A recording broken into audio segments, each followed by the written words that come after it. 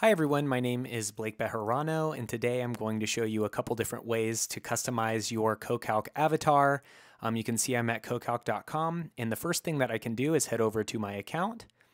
I could just click right here underneath Edit, and this will take me to my account page where I have a full configuration panel on changing that avatar. I can choose the size, small versus large. I can choose the color picker, and then I could even use a custom image. And now just to show you how else to access this, I could click on my projects.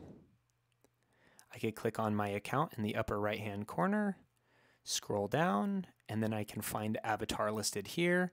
And again, I could choose maybe a custom image that I'd like to utilize, choose file. I'll go ahead and click this guy. And now I want to just go ahead and save this. And now you can see that my account avatar is now updated, but that is a quick tip and trick on using the CoCalc interface. Please like, subscribe, and follow for more, and I will see you next time. Thanks again.